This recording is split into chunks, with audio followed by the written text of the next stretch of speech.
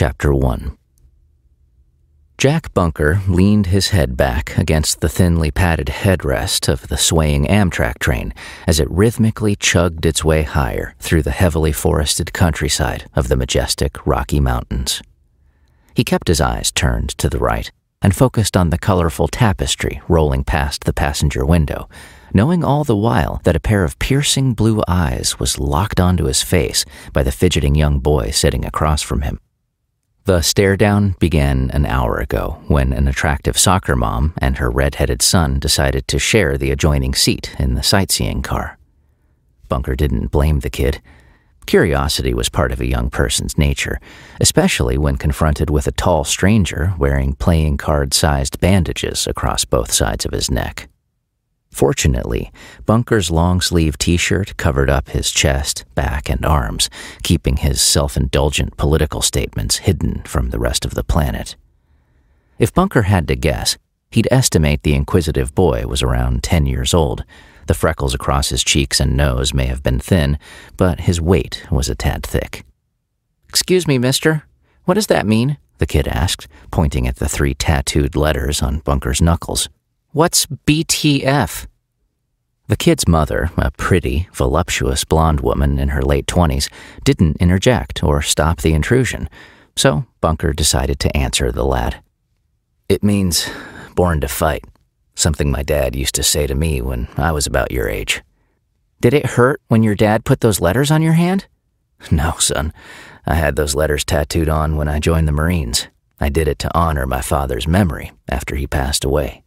"I think I want some letters too," the boy said, swinging his eyes up to his mother, who was seated next to him. She didn't answer her son, seemingly more interested in the iPad sitting on her lap.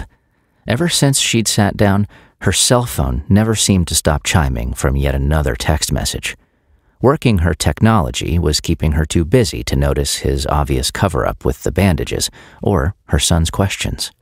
Yet she wasn't the only one who was distracted. Most of the other rail riders had their eyes focused on the countryside streaming past the windows at a steep incline, or had their heads buried in their portable tech too. Bunker wondered what the rest of the passengers would think if they knew who they were traveling with. It had been 2 months of off-the-radar wandering since he'd left behind his past and went in search of a new life. So far, he hadn't found what he was looking for, but at least his jet-black hair had made a full comeback, resuming its sweeping fullness. He'd almost forgotten what it was like to have something to comb after running bald for what seemed like forever. He planned to keep it simple by slicking it straight back, at least for now. Next up, he needed to find a new, stress-free life that would match his simple hairstyle. He wasn't sure where he was going when he'd got on this train, but he figured he'd know it once he arrived. When you start a fresh journey into the unknown, it helps to allow random luck to select your path. If not, then you run the risk of letting old habits and burnt-in thought patterns influence the decision-making process. When that happens, it increases the chances of falling right back into the same swirl of discontent from which you are trying to escape. At least, that's what he hoped for himself by letting fate guide him to this place and time. His decision to find a new life started with an off-the-books name change and the selling of his most prized asset for cash, clothes, and a few supplies, most of which were stuffed into an army surplus duffel bag stowed in the overhead bin. He'd gone minimalist by shedding most of what made him, at least the old him. Hopefully this reboot would change everything. He had been walking the back roads mostly, though he'd caught a few rides from generous strangers who'd stopped to see if he needed any help. He didn't have his thumb out hitchhiking, nor was he asking for help. They just stopped on their own to make sure he was okay, and that surprised him and gave him hope for the cesspool known as society. 2 months of mostly anonymous travels had taught him a few things already. One of which was that when you immerse yourself in the reality of rural, off-the-radar living, you can actually feel the difference in the atmosphere around you. Not just with the crystal-clean air entering your lungs, but in the way the air cradles your soul, allowing you to absorb a more casual, free lifestyle through the pores in your skin. "Excuse me, sir?" the slender yet curvy woman with the plunging neckline said, finally speaking up after leaning forward and touching his forearm from across the gap between the seats. He kept his eyes in check, even though her abundance of cleavage was screaming at him to look down. "Yes?" he said, giving her a thin smile and a quick nod.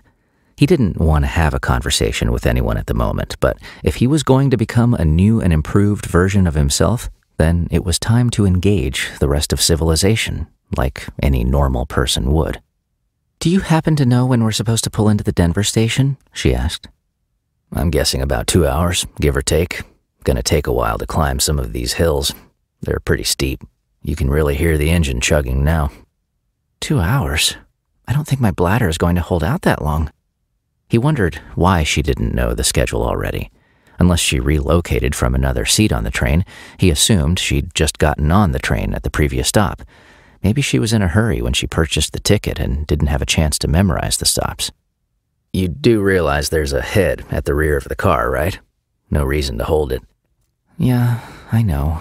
But have you seen it? It's a unisex bathroom and it's disgusting. No offense, but you men can't seem to ever hit what you aim at, especially my ex-husband. He was the worst. I swear he did it on purpose just to push my buttons." Bunker nodded. She was right. Most of the men on the planet were pigs, and on so many levels, the least of which was spraying the seat when taking a leak. If she only knew the kind of men Bunker used to run with, then she'd truly understand what constituted an asshole and a disgusting bathroom. The shitter at his last job was biblical. Talk about ripe. When a series of memory flashes from his past decided to dance front and center in his mind, he couldn't help but offer up a smirk. The woman's eyes lit up with energy after she leaned her head back. "Just once, I'd like to walk into a shared bathroom and not have to bring a stack of wipes and a can of Lysol with me. I mean, seriously, is that too much to ask?"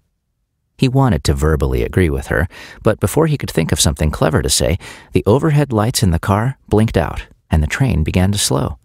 The only light in the train car was the sunlight beaming in through the windows. "That's weird," she said, flashing a look of confusion. The woman fiddled with the iPad screen, then checked her cell phone. "How could both of them be dead?" "Mine too, Mommy," the boy added, holding up his video game unit in front of her eyes. When the kid turned it around, Jack realized it wasn't a game after all. It was an educational system with a blank screen in the center and a series of raised multiple-choice buttons across the bottom. The stamped metal nameplate at the top said, "Frankie's Science Lab." Bunker turned his eyes from the kid's device and ran a quick visual survey of the passengers with electronics in his vicinity. Each of them looked to be either confused or concerned. He heard a smattering of, "What the hell? Stupid battery," and "This cell phone never works right" comments, plus a few other more colorful phrases that the young boy across from him should not have heard. The locomotive continued to slow until it came to a complete stop, thanks to the steep incline and the pull of gravity. "You've got to be kidding me," a portly man with a bad comb-over job said from Bunker's left, throwing up his hands in disgust. His wrinkled pinstripe suit and loose-fitting tie screamed businessman heading home to Denver. "My wife is going to be pissed. She hates it when I make her wait at the terminal." "I wonder if they stopped for something on the track, sis," an elderly woman said. She was sitting with a woman who looked like her twin. Both of them were in their 80s and sporting scarves, sweaters, saggy skin, and liver-spotted cheeks. The woman's sister spun her head and said, "I don't think so, Dolores. Why would the power be out?" "Don't you remember, Dottie? That's what happened last year on our Alaskan cruise when the engines quit." "Yes, I remember. Their generators went down when the engine stopped." Bunker stood up in a flash and stepped into the center aisle. Something was nagging at him to head to the engine room and see what was happening. "Where are you going?" the blonde woman asked, still seated. He wasn't sure why she was asking, since it wasn't any of her business, but he decided not to be rude. "I gotta go check on something." "Can I go with him, Mommy?" "No, Jeffrey. Little boys don't go off with men they don't know.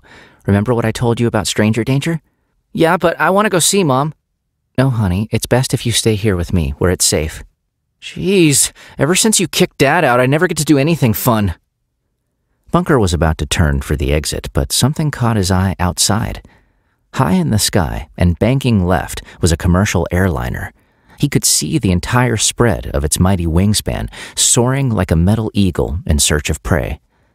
It was moving slower than expected and dropping in altitude. The turn looked to be controlled, but the speed of its descent was much too fast.